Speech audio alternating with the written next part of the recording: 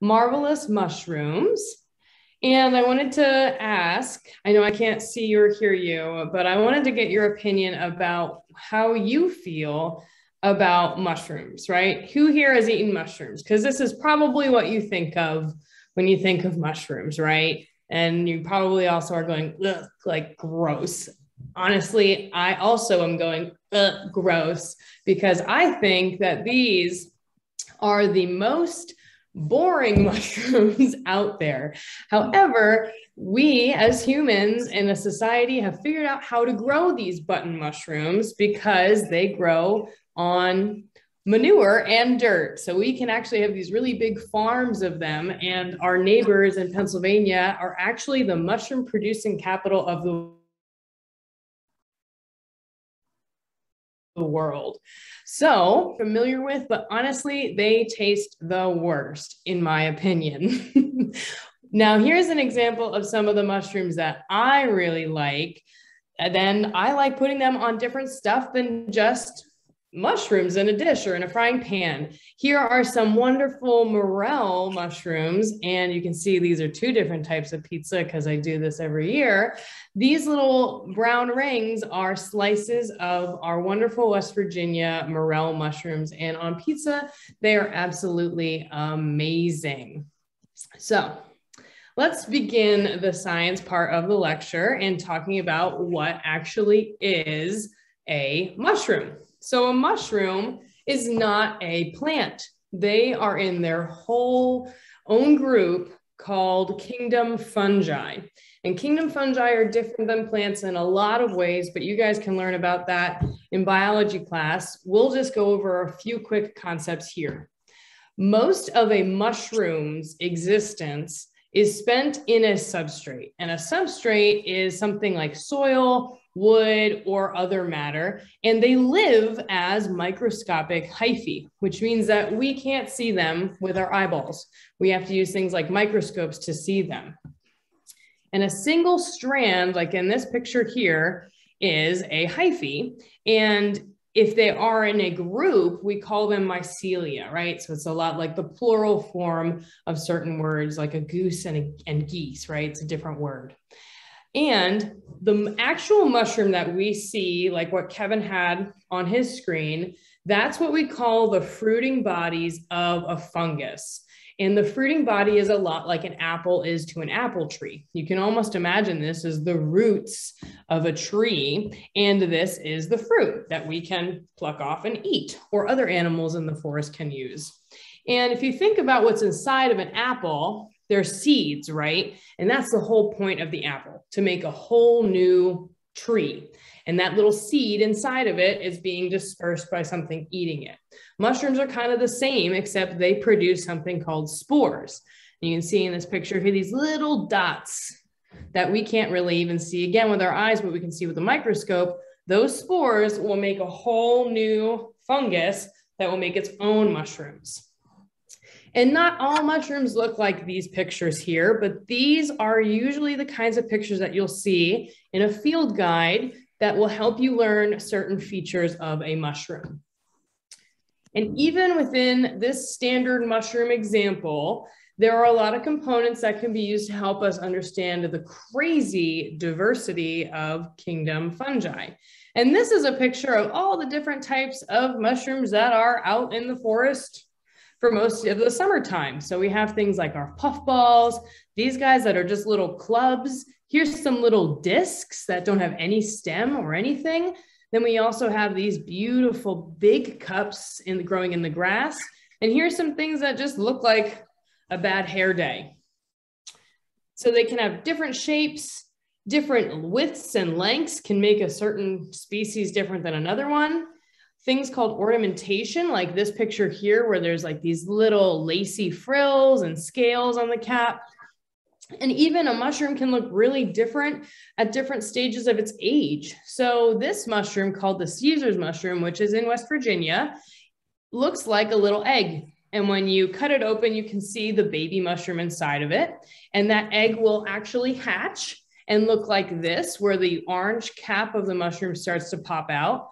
and it'll keep growing until it can fan out. And then when it fans out as it's older, you can see it actually has this specific little ring, which you couldn't see before. So it looks very different from when it's a week old versus when it just pops out of the ground.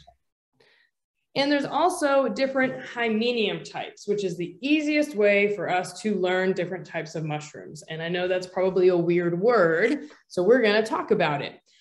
The hymenium is the spore-producing surface of a mushroom. So that's where those little apple seeds come from on the fruit of a mushroom, right, of a fungus. So we have gills, which you guys are probably familiar with. It's the most common one shown in those ID books. But there's also things like pores, where we don't see gills on the bottom of this mushroom here. We see things that just look like little tiny holes. Then we also have teeth. A lot of mushrooms have teeth or spines. And then there are some mushrooms that have a smooth surface, which is called a smooth false gill. And again, I'm going to keep telling you this the whole time. Most of these pictures, including all of these, were taken in West Virginia. So all of these cool different things here are in West Virginia. And there's also the cup fungi. So the morel, which is super famous around here, does not have gills. It doesn't have teeth. It doesn't have pores. It has little dips that look like little cups or saucers, and that's where the spores come out of. And you can find all of these different types of fungi with different types of spore surfaces all year round. So these were all growing right next to each other. We have a mushroom with teeth, a mushroom with false gills, a mushroom with pores, and then a mushroom over here with very distinct gills. And what's happening on those gills, if we pull open the cap, we can see I've ripped open the cap here, and this is one of those gills. Here's another gill, here's another gill. On the surface of all of these gills, we can't see with our eyes, but we can see with a microscope, are spores. So this is a picture looking through the lens of a microscope, and these little dots are growing on the side of these gills. And if we look closer, you can see they are on these little balloons that inflate. And when they get big enough, they pop off the spores, and the spores will blow in the wind and go somewhere else to start a new fungus. And sometimes they're even in these little tubes, these little sacs, and they'll grow inside of the sac and they'll be shot out. So that way they can fly even further. And these spores are super important if you want to learn how to identify mushrooms, because sometimes they are the only thing that's different between two mushrooms that look almost exactly the same, but they can have different things for us if we want to enjoy eating them. It could be something like this example, where this purple mushroom is actually a different species than this purple mushroom. And both of these are in West Virginia. So the Cortinarius is toxic, meaning it'll make you very sick if you eat it. And this is called a bluet, which actually tastes like orange juice.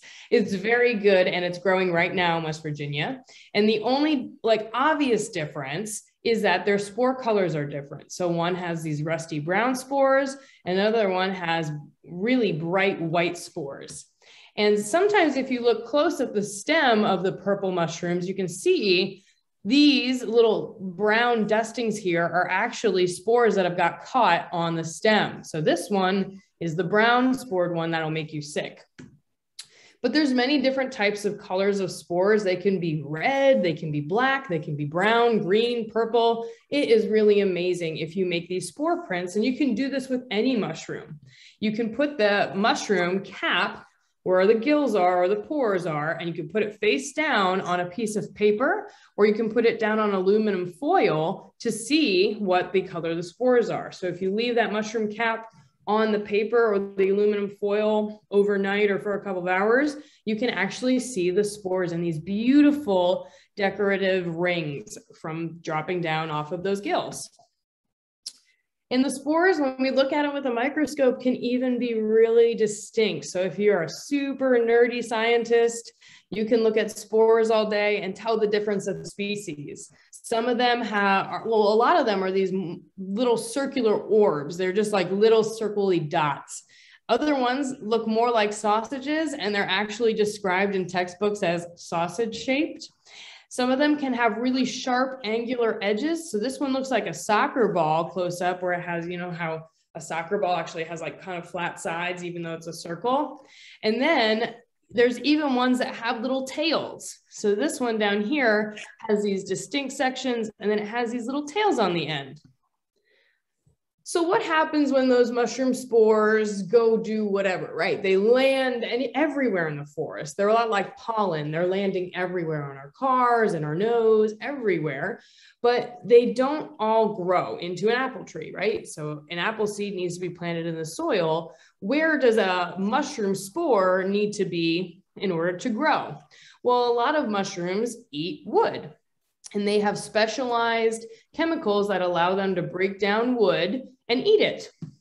But there's also a lot of really intricate relationships where mushrooms are actually fed sugars by being in a relationship with trees. So if you see a mushroom that's not growing on wood and it looks like it's coming right out of the ground, it's usually in a relationship with tree roots, and they share sugar and water, because mushrooms are really good at accessing water to help trees survive. And so the tree says, thanks, here's some sugar.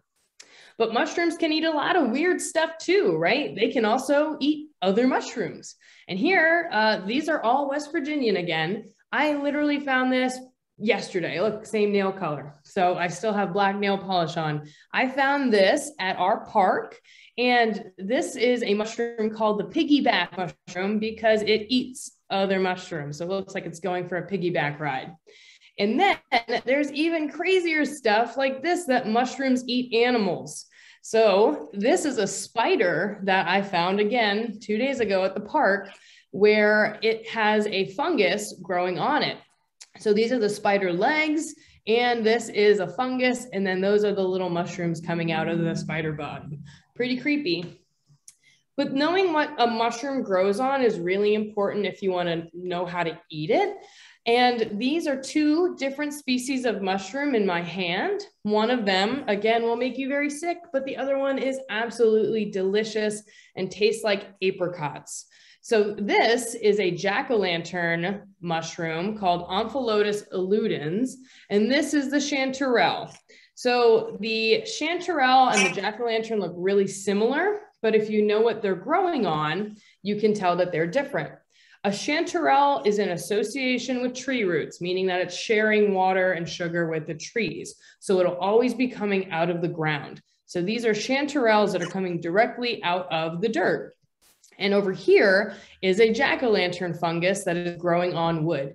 A jack-o'-lantern only grows on wood, so you'll never find one coming right out of the soil, and you can use this to tell the difference between them. And some mushrooms only grow with certain species of trees in these really special relationships where they share water and nutrients and minerals. And this is an example of a really pretty purple mushroom that only grows with, 4 species of trees.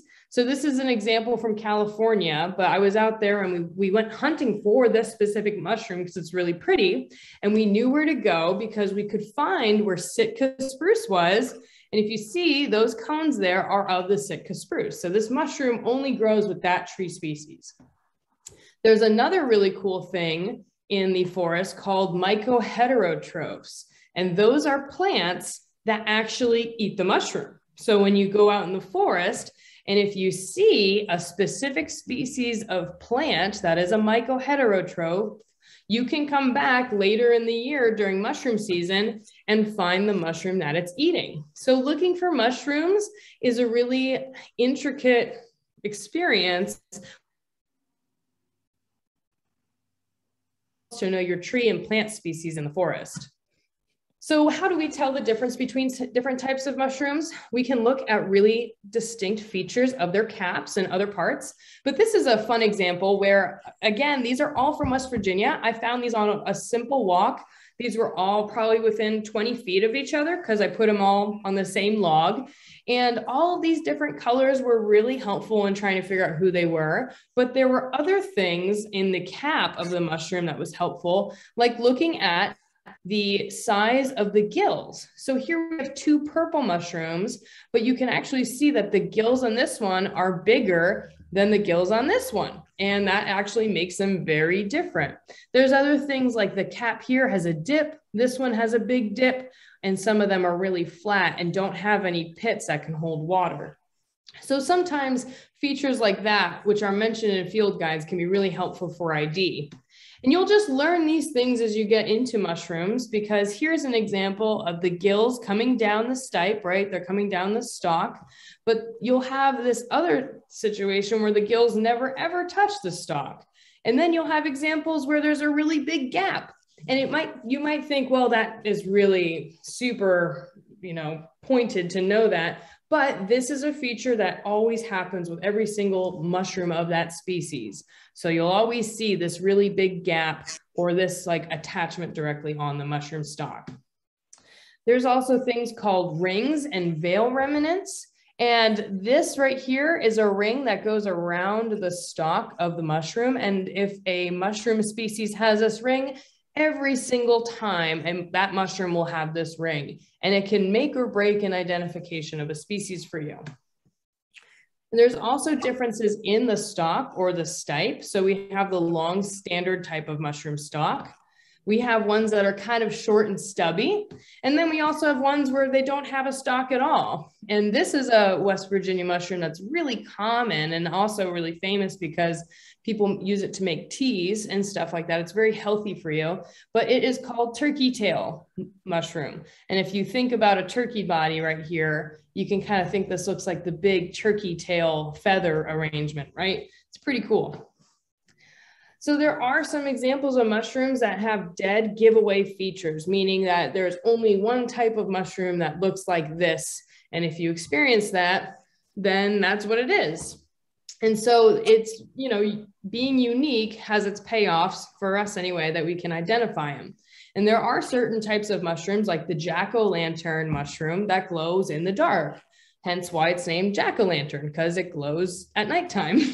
So you can actually see it glowing like this. I was hiking once and I saw, it was nighttime, and I could see in the distance that there was a green glowing fungus, and this was it. So learning these traits takes time, and it's good to just read your field guides like a book if you want to learn about these things.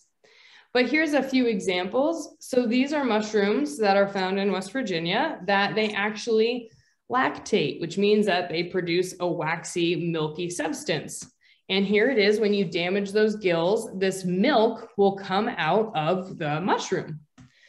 These are Cortinarius, which if you know anything about Greek or Latin, it can be helpful, but that translates to a web. So these mushrooms will always have a web around their gills. This mushroom is called strawberries and cream, or the bleeding tooth fungus. And these types of mushrooms in the Hednellum group will always have these bleeding little oozy droplets. And this is a really cool one. In the bolete group, if you open up the cap, they will turn blue right before your eyes. So this is because of a chemical reaction. So when you open up the mushroom and it's exposed to air, to oxygen, it turns blue. So the chemical will turn bright blue. And this can be interesting to identify mushrooms because some species will turn blue immediately, like right away. But other ones, you open it up and you can slowly watch it turn blue, and that means it's its own different species. So where can you go to find mushrooms?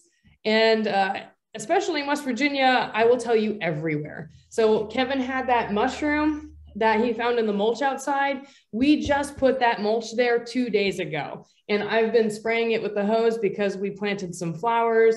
So the moisture of the mulch allowed for these mushrooms to grow. So you can find them everywhere, but mostly you can go into the forest and find mushrooms growing on trees or in a relationship with trees.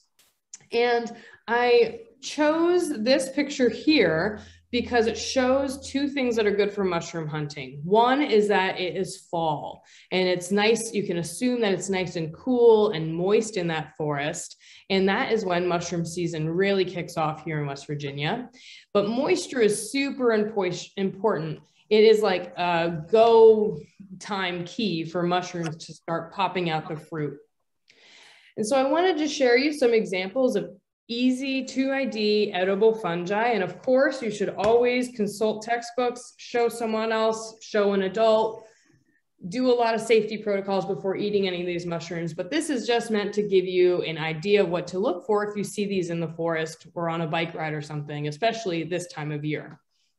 So the number one mushroom that you're going to find right now that is edible is the chicken of the woods. Its scientific name is Latiparus. And it is an orange mushroom that has pores on the underside. It does not have gills, and those pores are yellow.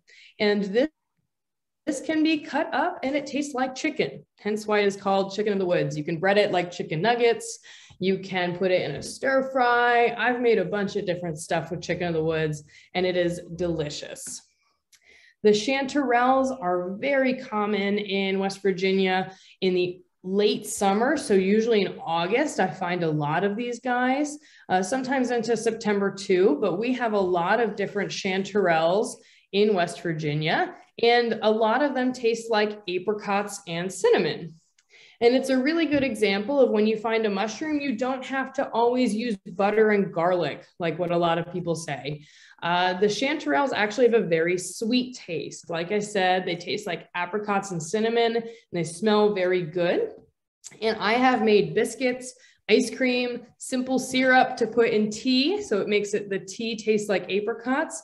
I've also made candy, and I've made soup with these chanterelles, and they are amazing. The lobster mushroom is popping up right now in West Virginia. And this is a cool mushroom because it is actually two fungi.